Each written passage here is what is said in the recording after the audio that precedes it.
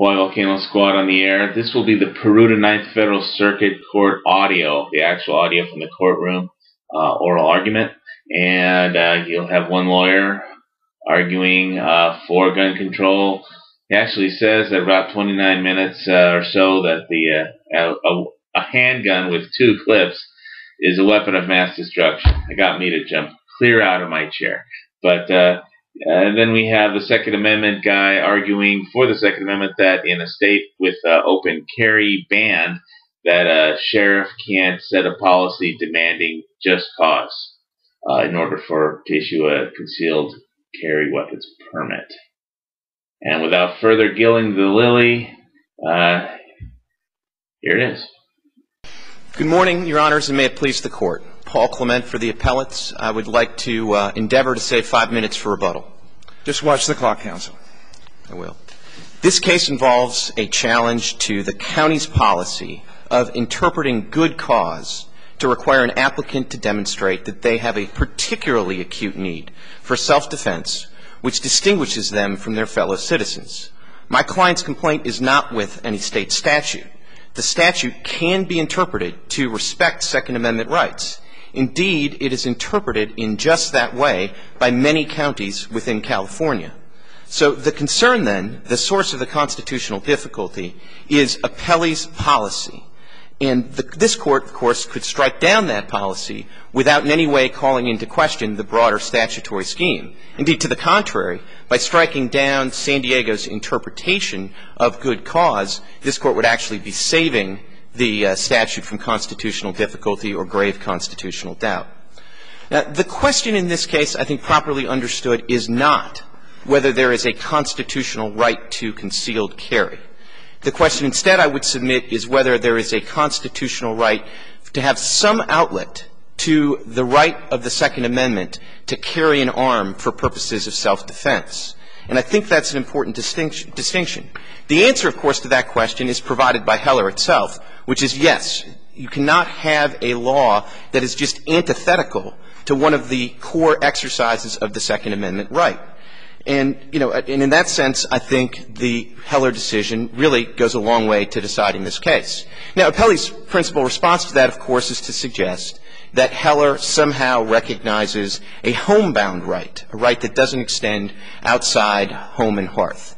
And with all due respect, I don't think that position can be reconciled with the Heller decision itself. Well, Mr. Clement, the Supreme Court's had 2 opportunities to address the scope of an individual's right under the Second Amendment and has narrowly limited those holdings. And obviously, from you're aware of, can you count to 5, that it sounds like, they didn't have 5 votes to go outside the home. However, they indicated some language that might mean that you could. So why should this circuit, as an intermediate court, be the first to expand those holdings to find the Second Amendment encompasses a right to armed self-defense in public? Well, Your Honor, a couple of points. One is this Court wouldn't be the first circuit to extend the right outside the home. The Seventh Circuit in the Ezell case, for example, recognized that the right is not limited to the home. But I would take issue with your reading of or implicit reading, if you will, of the Heller case in particular, because I think it's just a misreading of the decision to say there weren't 5 votes to do anything outside of the home. If you look at the opinion structurally, the opinion begins by analyzing the scope of the constitutional right. And in that context, when it's talking about the constitutional right itself, the Court is quite clearly, I think, not limiting it to the home. And I think the best evidence of that is when it separately analyzes, first it analyzes keep, then it analyzes bear. Now, when it analyzes bear, the first thing it does is equate bear to carry. Carry specifically for purposes of self-defense. Then, I think even more tellingly for the proper resolution of this case, the majority then adopts Justice Ginsburg's statement about what bear means from the Muscarello case. And that statement, which I think is very informative, is to bear, wear, carry upon the person or in clothing or in pocket for purposes of being armed and ready for defensive or offensive purposes. So that's what the Supreme Court says about the right to bear arms. Now, it would be very odd. I mean, I'd imagine if all the Second Amendment said was there was a right to keep arms, maybe that would be limited to the home somehow. But the right to bear arms, which the majority, without limiting it in any way to the home, equates to carry, almost naturally extends outside the home. But it goes further than that, okay? In the passage that I think the appellees, probably their favorite passage in the Heller opinion, is the one where the court suggests, now there's certain things that we don't cast any doubt on certain regulations. One of the regulations on which they say they aren't casting doubt on is carrying arms in sensitive places like schools and government buildings. Now, if the right was limited to the home, if that was the only thing they had 5 votes for, that line would be a complete non sequitur. There'd be no need to talk about limiting laws that limit the right to carry in sensitive places, because by force of the assumption that it didn't extend outside the home, there'd be no right to carry anywhere outside the home, which clearly is not what they said. I'd love to go on, though, because the court, when it's talking, again, in the part of the opinion where they are Roman I, where they're talking about the scope of the constitutional right, they also analogize it to and give essentially life to the right by looking at state court decisions that are dealing with efforts to limit the right to carry outside the home. And in every one of those cases, the courts, these are state Supreme Court decisions, but they're in the immediate sort of post-framing era. Every one of those, if a state tried to ban open and concealed carry simultaneously, those were struck down. So all of that analysis about the scope of the constitutional right is in no way limited to the home. Where the in the home language comes from is Roman IV of the opinion, and that's simply when they're applying the constitutional analysis they've already done to the D.C. ordinance. And it would be pretty bad, if I may say so, judicial craftsmanship if they didn't limit some of their statements in Roman IV to the home, because that's where the D.C. ordinance applied. Well, if we were to accept your argument, do you envision, obviously in the Ninth Circuit we have 9 different states, and they're very different states. For example, California is very different than Arizona and Alaska. And would you envision states having, in the sense of the government, having very different interests? For example, California maybe having higher crime, being more populated, that they would be able to have different, they could justify different burdens on the right than, say, Alaska, which is more rural, and they have bears running around, and people have to shoot bears in order to get to work. So, Judge Callahan, I would be surprised if, after a decision in our favor in this case, if the gun regimes in every state in the Ninth Circuit looked exactly the same. What I would say is the kind of irreducible consequence of Heller and then McDonald is there's going to be some floor, some basic constitutional guarantee that no state within the Ninth Circuit or any other part of the Union can sort of go beyond. And in some ways, I think this case presents this Court with an opportunity to do exactly what the Supreme Court did in Heller, which is, if this Court wants to, obviously can say something about the standard of review, and I'd be happy to talk about this. But I think this is one of the rare cases, like Heller itself, where the Court can invalidate the county's policy without definitively setting a standard of review, because this policy is very much like the policy in Heller, because it eliminates any outlet for the ability to carry a firearm for purposes of self-defense. And in that way, it's just antithetical to the Second Amendment. And I would point you, I actually think Heller goes a long way to deciding this case. Because in Roman IV of Heller, where it's talking about the limitations, now it's talking about in the home, it's talking about the D.C. law. One of the things it says about the D.C. law is it says that this law has almost, is so antithetical to the Second Amendment right, that it has almost no analogs in earlier American history. But it doesn't say there are none. And one of the ones, in fact, the very first one it points to is the Georgia law that was partially invalidated in State against None. And what Georgia did is it purported to prohibit simultaneously open carry and concealed carry. And the Georgia court there struck down the restriction. In that case, it struck down the restriction essentially on open carry and allowed open carry. But my point is the Supreme Court specifically said that there are very few analogs to this kind of complete prohibition on the exercise of the right. And when there were those in earlier days, they were struck down. And so in the same way, I think this Court can look and they can say, we're taking a look at the California statutes. All we need to look at, though, is the county's policy, because that's all my clients have challenged. And if you look at the California statutes, they now, with the passage of Act 144, basically disallow open carry. So the way to make that statutory scheme consistent with the Constitution, the key to it is, what does good cause mean?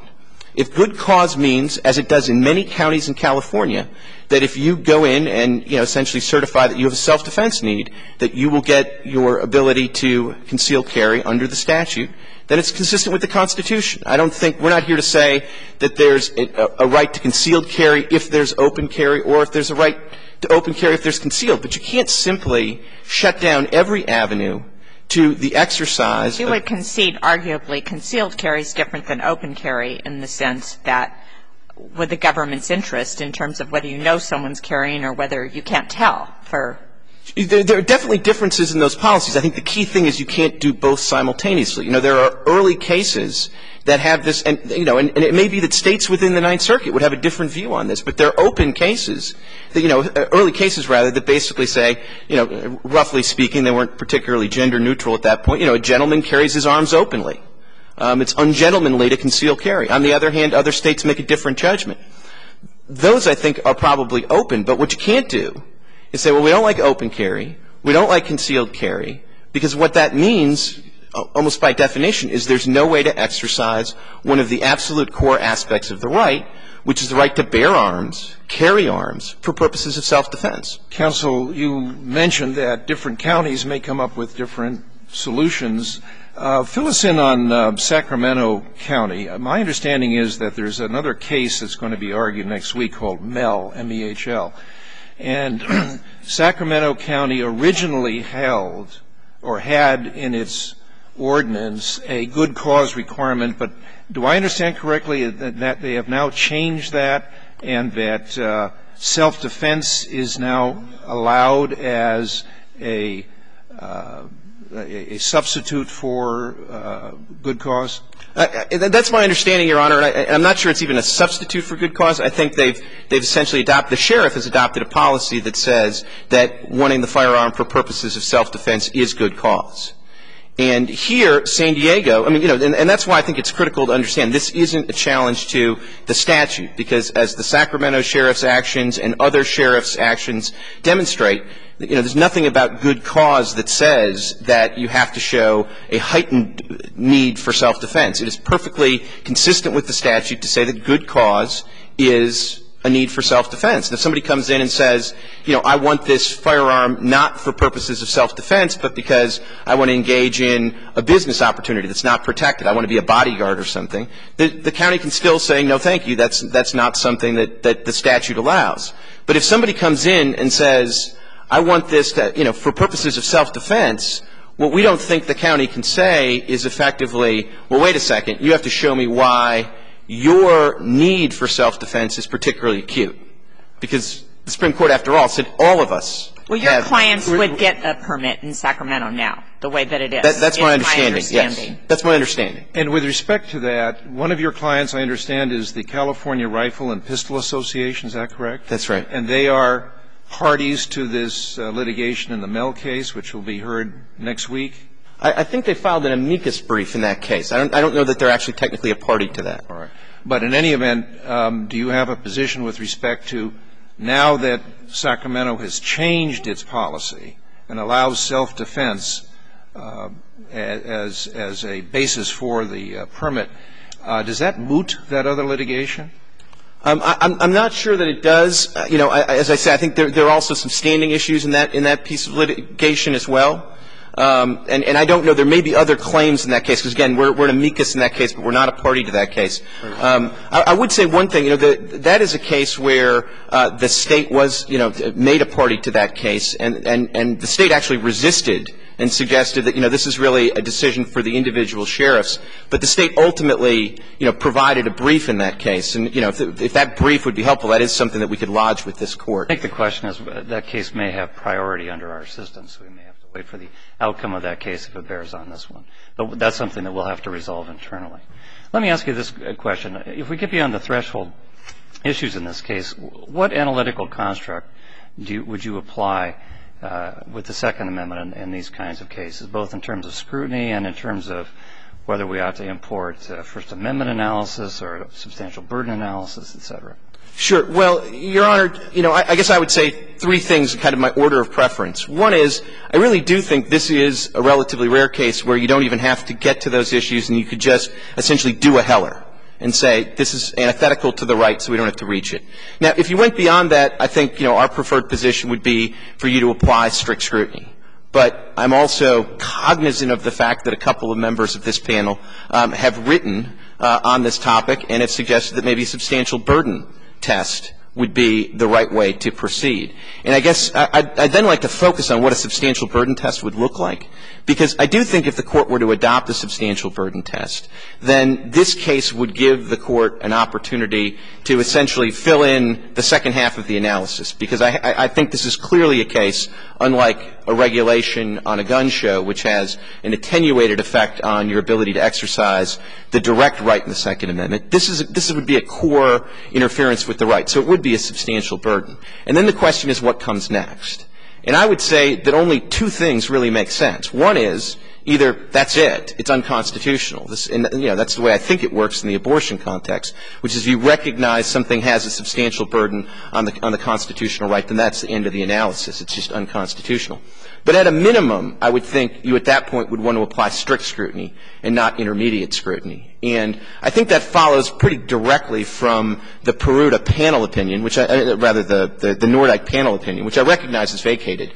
But the Nordyke panel opinion, as I understand it, adopts the substantial burden test in part because it recognizes that applying intermediate scrutiny in every case would be problematic and that a substantial burden test would be essentially more administrable for the judiciary. And it would seem to me very counterintuitive to have a substantial burden analysis to avoid the sort of imponderables of applying intermediate scrutiny, and then when you have a substantial burden, you kind of go back to intermediate scrutiny. So I gather you're saying that if your preferred position is strict scrutiny, if we get beyond that, are you supporting the substantial burden test or just recognizing the votes on the panel?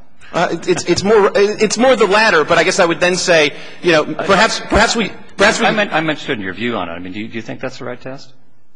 I think strict scrutiny is the right way. I think, the NRA amicus brief sort of lays out the argument. I mean, I don't think there are other contexts where the Court recognizes a fundamental right and then doesn't apply strict scrutiny. I know there's debate about that, but we do think that's the better view. But I would also say that at a minimum, if there's a basis for compromising, the basis for compromise would be if there's a substantial burden, then obviously there has to be at least strict scrutiny at that point. It can't be that you then bounce back to intermediate scrutiny. If I could, I'd reserve the balance. Certainly may do so, counsel. Thank you. We'll hear from the other side. Good morning, James Chapin, on behalf of the appellee William Gore. May it please the Court. Let me start off with responding to the Court's inquiry about the Attorney General. I did contact the Attorney General at the outset of this litigation and have been in contact with them throughout. They have been of some assistance but have declined to formally participate. I don't know if that really answers the Court's question, but I think it may be. At least they're on notice. That's the main thing. They're on notice. And I'm not sure that if their participation is required, it looks like it's voluntary by rule. It appears so. But I think they'd rather have us decide it. I think that Article 3 as opposed to elected officials. But I think that to make sure that our I's are dotted and T's crossed, do we need to get something formal from the AG saying that they declined to participate? Because what we'd hate to have happen at some subsequent point in this litigation is a suggestion that we didn't follow the regulations and the statute and the civil rules. Believe me, I looked at that at the beginning because I thought it might be an indispensable party issue, and I couldn't find anything. And in conferring with them, they didn't think it was. Well, I take it you don't object if we were to contact them, but you've given us a report on what the likely response is going to be. And it may be the reason I didn't participate may be because this was not a challenge directly to the statute. It's a challenge to the sheriff's administration of the licensing program, which makes this case unique. And I think it's unusual and may be fatal to the appellant's position because they don't challenge the statute. They don't challenge the regulatory scheme. And, the sheriff doesn't ban anything. The sheriff doesn't burden anybody. The sheriff doesn't exercise prior restraint. The sheriff administers a licensing program which actually offers, using their words, an alternative means of exercising the right. And some courts have actually said that. That's one of the alternative means. But they have to be able to specify their threats or something along those lines. They just can't say, I want to defend myself and my family, right? Yes. That's not enough. Their position is they can write in the good cause section, I have a Second Amendment right to bear arms, and I don't have to say anything else. Well, is this case, if these cases squarely raise the issue of whether a citizen has a right to bear arms outside of the home, are we required to rule on the scope of an individual's right under the Second Amendment in order to decide that? And if so, what right, if any, do you contend a citizen has to carry a weapon in public? It's a long question. I'm not sure that this is the right case. And if I was the Supreme Court, I'm not sure this is the case I would want to take, at least the Peruta case. Maybe the Hawaii case would be more suitable. But because it's challenging the administration of a licensing program and not the statute itself. Now, if we want to talk about Second Amendment issues, and I think we have to, and the district court did, I can't tell you. Well, it is sort of the elephant in the room. I can't tell you where the Supreme Court's going to go on that. And I think that the real issue is once you set foot outside the home, the governmental interest becomes significantly stronger. There's a lot of things we don't regulate in the home. You can get drunk in your home. You can't be drunk in public. Many things like that. But in the context Well, would you concede that the interpretation that, obviously in looking at Heller and looking at McDonald, is there anything in Heller that forbids their interpretation of the Second Amendment? Forbids it? I would say no. And that's why a lot of courts have said we can't tell, and so we go through the interest analysis in order to cover both ends of it. And that may be what this court decides to do. Well, obviously as an intermediate court, I would say that a reasonable approach would be that we interpret Supreme Court precedent as they meant it. And so if you're saying there's nothing that forbids their interpretation and there's nothing that compels your interpretation, why are we not free to interpret it in the first instance? One thing I would agree with counsel on is that I would prefer these things didn't percolate up through the courts forever. We would all like to have these issues resolved. We're percolating right now, or we're percolating, and I'm not getting anywhere. But I think those decisions need to be made. I can't say that Heller forbids it, but I do think Heller does go a long way towards deciding this case because Heller carves out concealed carry as one of those regulatory measures that are appropriate in view of an individual right to bear arms, and that's because it seems to me there's a presumption that the governmental interest is so strong when you have a deadly weapon involved. But the problem, it seems to me, that you need to address is the limitations in the concealed carry. And unlike Sacramento County, which has specifically provided that self-defense may be considered good cause for the issuance of a permit, County of San Diego does not have a similar provision. We do not have an absolute. The sheriff exercises discretion, and that's one of the interesting things about California is that we allow the sheriff, who is an elected constitutional officer, to make a decision on behalf of his or her community. Well, the term in your ordinance is good cause, is it not? Well, that's the statute. Statute's term is good cause. Well, how about the county ordinance? It's not a county ordinance. It's a sheriff's policy. There's no ordinance involved. It's a state statute that has a good cause. All right. So it's the sheriff interpreting the state statute. Yes. With respect to San Diego County. Other counties have their own local rules, of course. And every sheriff interprets it differently. And in rural counties, I'm sure they interpret it more differently than San Diego, Los Angeles, San Francisco, where they're more conservative. But interestingly, in San Diego, we're very actually liberal about granting the permits. We do not just deny them. Our policy is to grant them based upon a showing. Well, but a sheriff, depending on how we define the scope of the Second Amendment right, a sheriff can't violate the Second Amendment. True. So, and obviously the fact that different sheriffs interpret it differently and we know that, in some places we do have states that have open carry laws, and that's okay. Because that that's permitted if they want to do that. So, but here in California, you can't open carry and you can't concealed carry, and so you have to go to your sheriff to have any exception from that. So if the core right is to self-defense, if in fact that's what if that's what the Second Amendment says, and it doesn't confine it to the home, then your policy, your sheriff's policy would be in violation, would it not? If that's how we define the core right.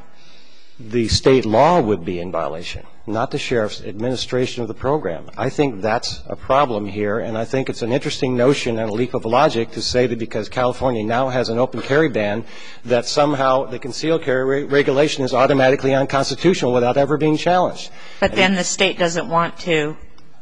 But then both sides are telling us we don't need the state here. So if we were, it seems to me, if we were to say, and I'm talking hypothetically here, I'm just, if we were to say that the core right were self-defense, then you're saying that the sheriff's not a problem, then the state would be a problem, then we would have to have the state here, wouldn't we? Well, I think there might be another challenge that would be necessary, and there are open carry challenges out there. But to say that the concealed carry regulation is automatically unconstitutional is a horrible leap of logic to me. And I don't think the Supreme Court's going to jump in on that when the state law hasn't been challenged. That would be my interpretation. You're obviously closer to them than I am.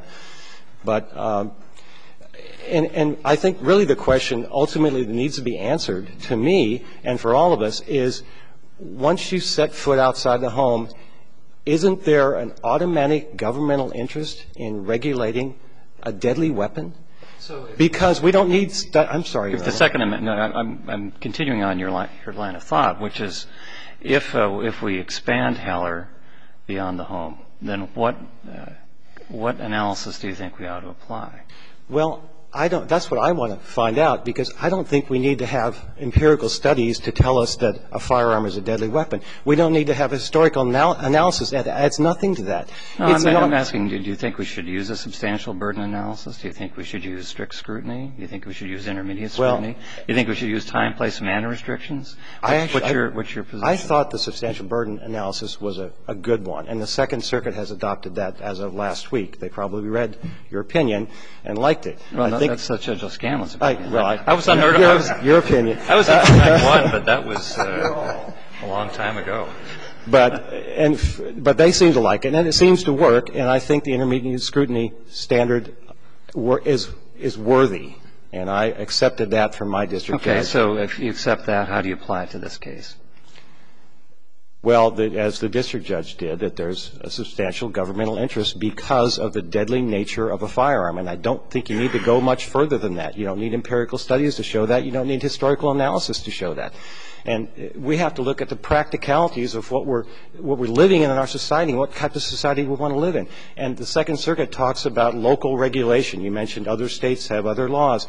And imagine if you found a constitutional right to bear arms outside the home and loaded, and there's a sudden spike in handgun violence in the city of San Francisco the next year, and their city council is helpless to do anything about that.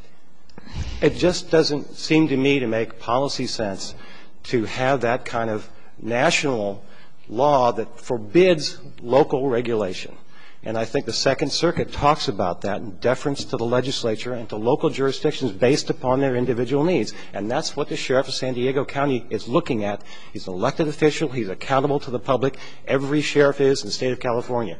And they can act on behalf of the Constitution's a bigger picture than, there were people that were discriminating all around the country until the courts told them that the Constitution didn't allow them to do it.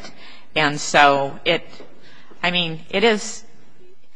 It isn't, depending on how we interpret the Constitution, it isn't necessarily up to everyone how they want to handle things. Well, the nature of the instrument is what makes this so different. There are other arms that you can bear that don't involve this type of deadly nature. A handgun with a couple clips is a weapon of mass destruction. So that's what's so unique. But Heller said you could, in your home, a gun is still a deadly weapon. Sure. So, and I mean, there are sayings out there like you don't take a knife to a gunfight. So if if we're talking, it really just goes back to how you define that core right. Yes, it does. And Heller didn't completely answer that question for us. Which is why we're here. Counsel, to the extent that the right has been defined, perhaps as Mr. Clement suggests it is, self-defense, would a typical San Diego citizen coming in to apply for a permit and say, I apply for this permit exercising my Second Amendment rights for self-defense, would that be a sufficient showing, assuming that the person qualifies on all other means, not a felon, no history of mental problems, perhaps is qualified with target range practice and all that sort of thing?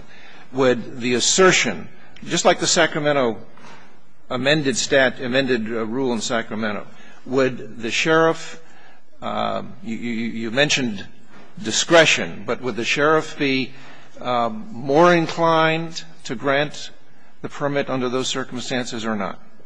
Only if there was a demonstrable and documentable particularized need. That's the sheriff's policy.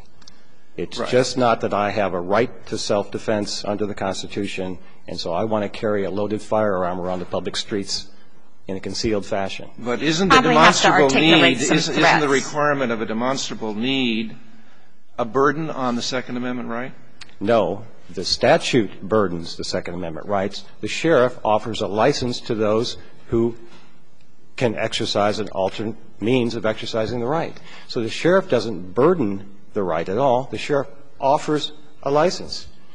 It's the statute, the prohibitory statute, that burdens the right. So is that statute unconstitutional? Not the concealed statute. And I'm not here to talk about 12031. Pardon me? 12031. Is that unconstitutional under Heller? Well, 12031 has been amended now. Unfortunately, the briefs are all inaccurate because the whole statutory scheme has changed. The numbers have all changed. The essence of it is still there, except that now there's an open carry ban for unloaded open carry, as well as the prior ban. And neither side wants us to remand to the district court for reassessment in light of the amended statute. Well, or is that your position? The statute, the whole part of the constitutional analysis is completely changed with the amendment. Well, not with respect to this case, because this case, as far as I'm concerned, is limited to concealed carry, and I don't believe that a concealed carry regulation is unconstitutional because California's enacted an open carry ban. But if you credit your opponent's argument, the opponent's argument says now there's no outlet for exercise of Second Amendment rights. I would ask the court. I mean, it does affect the Constitution, or could affect the constitutional analysis. If I understand their position, they don't want to remand, and I gather you don't think a remand is necessary for reconsideration in light of that argument. Is that right? I don't, and I think that perhaps the Hawaii case will resolve some of those issues. And if you look at the Second Circuit opinion in Kachalski, it's the same situation as we have now in California. They have an open carry ban and a concealed carry ban, and they have a long history of that, and that was upheld in Kachalski. Let me ask you this. If we get to the substantial burden analysis, I gather from your remarks, and you can correct me if I'm wrong, that you think an empirical approach in each case should be considered by the courts in determining whether a substantial burden has been imposed. Do I interpret you correctly? I had a cough. I didn't hear your whole question. I don't think an empirical analysis is necessary, or I do?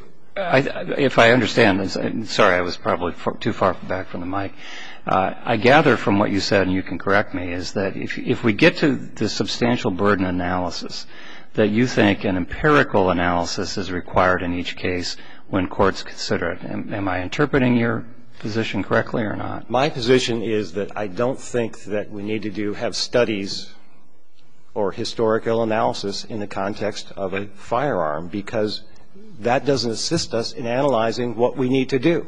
Right, but I gather from I understood your point on the history, but I thought you were saying, look, if you have empirical evidence of abuse of firearms in a particular locality, that might inform the question of substantial burden or not. And to Judge Callahan's point of what's good in the Yukon may not be have the same value here. And to follow up, just so I can give you an opportunity to answer the whole thing, if that's true, what's in the record here about supporting the sheriff's policy, and what do you think ought to be in the record? Well, there's a difference between empirical evidence in the form of studies and evidence that's available because of what's going on in the community. The problem we know with the empirical studies is that they're all over the place. They're not consistent. There's no way to make them consistent. So my sheriff in a border town where we have cartels in living in the city of San Diego and acting there, we have gangs, we have drive-by shootings, which are a rite of passage for gangs, which you may not have in Sacramento or Yolo County or somewhere else. That's something that my sheriff takes a look at every day. And when you're on the streets, you do a ride-along in San Diego, you see what's on the streets. You know, we all here, I'm sure in this room, are among the highest order of the human spirit. But that's not the way it is out there in the real world, and that's what each sheriff gets to look at. So empirical evidence. Right, but don't you think that if we get to substantial burdens, that the sheriffs would have to articulate the rationale as opposed to just saying this is the way it is? Because otherwise, how are we to, on an appellate level or even on the district court, to assess whether or not the burden is substantial or not in a given context? I think it's because of the nature of the instrument itself. I don't think you have to go much farther. I think if you're talking about other types of weapons, you may be able to go through that type of analysis. But the firearm itself is what's so unique. Except when you're talking about some of the, the crime that you're talking about, that, you obviously, people don't want to put, instruments of death in the hands of bad people. But then on the other hand, if you live in a community like that, if you are a law-abiding citizen, your need to defend yourself could be greater. So, I mean. Sure. And, I think we all agree that what we would like to regulate is human misbehavior. But we can't pinpoint that moment where somebody experiences a loss of critical judgment because of passion, anger, intoxication, or mental disorder. So because we can't do that, it's like my children always ask me, why can't I do that, Dad? Because somebody dumb did it at one point, and we had to create a law to stop that. And that's why we regulate, is because we can't. There's certain types of behavior we can't control, we can't regulate, and that's what happens when there are loaded weapons out in the street, is that there's a lack of critical judgment or loss of critical judgment because of some individual experience. We can't regulate that. So what we do is we regulate the deadly weapon itself. I can't say that I disagree with you on that point, but I can't say that that helps me on the constitutional adjudication issue. Well, in determining the scope of the Second Amendment, I think those things play into what factors. Substantial burden analysis. Sure. Right. I mean, in other substantial burden cases, it's a fairly specific record on what the burden is and balanced against the right. I understand in a general way what you're arguing, but I don't see anything in the record in this case particularly, and because probably the issue hasn't come up before, so the sheriff says, okay, this is why I'm interpreting, this is my implementation of the statute, and here's why I'm doing it, and articulating the reasons as one might in a legislative statement of purpose for doing so. I mean, we don't have that in this case, and maybe our argument is it's not necessary, but. And the sheriff makes an individual determination on each application as to whether there is a special need, and the goal is not to deny the application, but to grant it when self-defense is necessary. And there are also additional exceptions built into the statute. If there's a restraining order against you, you have a right to carry. You have a right to carry. California actually recognizes carry outside your home because we allow you to carry a loaded weapon in your business, which is, I would argue, appellants, that's akin to outside the home. And California recognizes that. You can take it to your campsite. You can have it in your RV loaded up in order to defend yourself. So there are lots of exceptions built into the California law, along with getting a license to carry. Thank you, counsel. Your time has expired. Mr. Clement, you have some reserve time. Thank you, Your Honor. Just a few quick points in rebuttal. First of all, the position of the appellees seems to be that somehow we had a burden to challenge the California statutes. But I don't see why that's the case. Our beef is not with the California statutes. It's with the county's policy, which they have an opportunity to interpret the statute, like Sacramento County, in a way that avoids constitutional difficulty. They've decided they don't want to do that, but as they emphasize, they have the discretion one way or another, and that's where our problem is. And that's why we haven't challenged the statute. That's why, with all due respect, 28 U.S.C. 2403b is not even applicable, because we're not making a constitutional challenge to a state statute. We are making a challenge to a county policy, and we are arguing that they have a choice. They can zig or they can zag. But ultimately, they don't have a choice, because if they do what they're doing and not what Sacramento did, they are creating a constitutional problem. We're trying to alleviate that constitutional problem. Analytically, I think it would be the same as if the state had a ban on pamphlets and a local ordinance banned door-to-door solicitation. If the doctrine was you can have one and not the other, I think we'd be free to challenge the local ordinance and say, we don't really have a complaint with the state statute. We'll take that as a given. I think that's the nature of the challenge here. Counsel, Mr. Chapin suggests that the presumption is to grant the application for concealed carry permit. What's your response to that? Well, it's just not the case. It's their policy, which I don't think there's any debate about what their policy is. It's not enough for my clients to go in and say, I'd like a permit, and my good cause is that I have a need for self-defense. What they require us to show is that we have an extraordinary need for self-defense. And that's the nub of the problem, because Heller makes clear that all of us, subject to some kind of disability or something, but all of us have a right to keep and bear arms for purposes of self-defense. We don't need a particularly good reason, because all of us have the same basic right. I don't need a particularly good reason to exercise my First Amendment rights. I don't have to have something particularly good to say. In the same way, I have a right to exercise my right to keep and bear arms for purposes of self-defense. Let me say two other things. One is the appellees emphasize that, this is different because these are deadly weapons. The framers knew that. I mean, these weapons had been essentially the same since the time of the framing. He also says, this is something where you have to defer to local authorities because this is a question of what kind of society are we going to have. But when you look to what kind of society we're going to have, the place you look first and foremost is the Constitution of the United States. And as Justice Scalia said for the court in Heller, the framers themselves have decided this question. They've taken some things off of the table for local authorities. And one thing they've taken off the table is the idea that you can completely make it impossible to exercise the core right. And if you ask what the core right is, it is for purposes of self-defense, but where you look for the core of the right is where you always do, the text. And the text is the right to keep and bear arms, and the court has made crystal clear that bear means carry for purposes of self-defense. With all due respect, you would not be extending Heller outside the home. Heller and its constitutional analysis already applies there. The last thing I would say is something odd's going on here. The Supreme Court issued two watershed opinions, Heller and McDonald.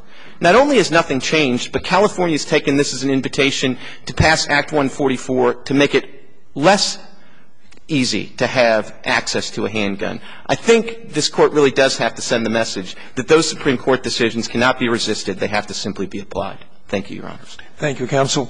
The case just argued will be submitted for decision.